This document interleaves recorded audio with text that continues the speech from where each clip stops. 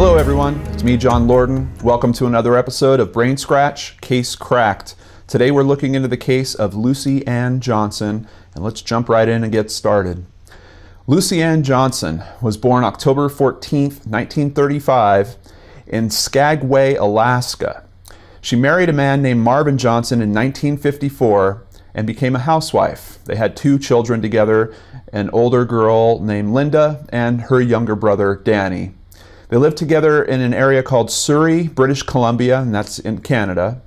And Lucy's husband, Marvin, unfortunately had a bit of a bad temper, and the man also liked to drink. In September of 1961, when her daughter Linda was only 7 years old, Lucy went missing. And Marvin, in a very strange twist, did not report Lucy missing to authorities until May of 1965, nearly a full 4 years later. Of course, that raised a lot of suspicion, particularly with the police looking into the case and Marvin. They suspected that there was certainly some foul play. They could only find that a neighbor had seen her once back in September of 1961, and that was the last known sighting of her. So they started looking into the case. They interrogated Marvin. They questioned neighbors, and they even dug through the family's yard looking for evidence, and unfortunately nothing was ever found. No charges were ever filed, and this case would go cold. Marvin eventually got remarried and asked his kids never to speak about their mother, particularly to their new stepmother. A number of years later, Lucy's son Danny drowns at the age of 20, and Linda continues living on, her daughter Linda, keeping only three pictures, the only three pictures she had of her mother, as well as a handful of memories. In the late 1990s, Marvin winds up dying of natural causes. But something interesting happens in June of 2013, over 50 years after Lucy goes missing. The Surrey police start a new program called Missing of the Month, where they feature cold cases to try to raise new exposure to them. Linda, now in her late 50s with kids and even grandkids of her own, at this point also decides that she's going to start investigating this case herself as well. She finds some old documents mentioning that her mom lived in an area called Carcross, Yukon, a very small town with a population of only a few hundred people, and she lived there prior to marrying Marvin.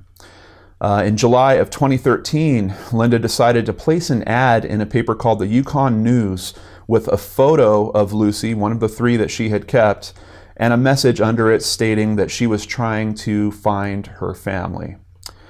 She pretty quickly receives an email from a woman named Rhonda, and this woman tells her, "I think I'm your half-sister, and our mom is actually still alive."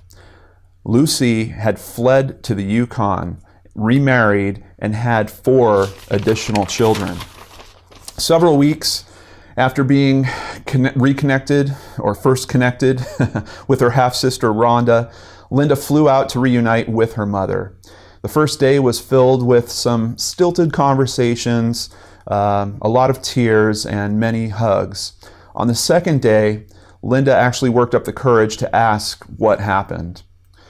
Lucy said that Marvin was physically abusive, had been cheating on her, and kept telling her to leave. When she tried to leave with the children, he insisted that she leave them behind.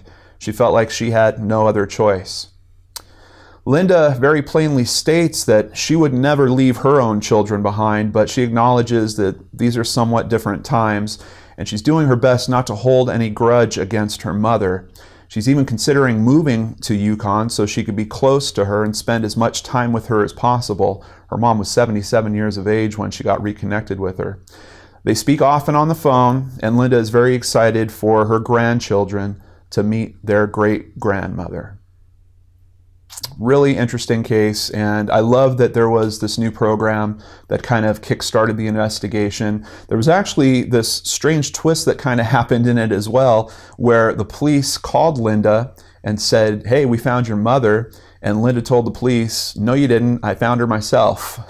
So apparently what happened was Rhonda not only called Linda or sent Linda an email directly, but had also called the police that were looking for information on this and let them know the same story.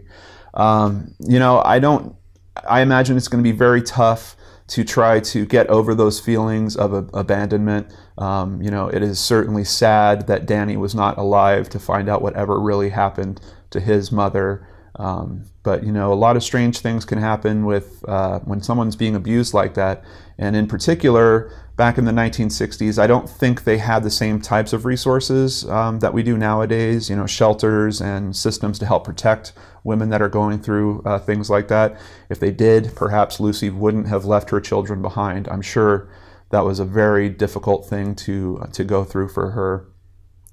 So that is it. Thank you so much for joining me here on Case Cracked. I hope you enjoyed this story. I tried to look for another one that had a little bit of an uplifting ending. I know this one's a little questionable because she missed out on, you know, over 50 years of being with her mom, but ultimately they still get to share some time together. And from what I can see, Lucy is still alive. So this took place back in 2013. It looks like they've at least had a good few years to try to reconnect and work these things out. Take care, everyone, and I'll catch you on the next show on the Lord Burns channel.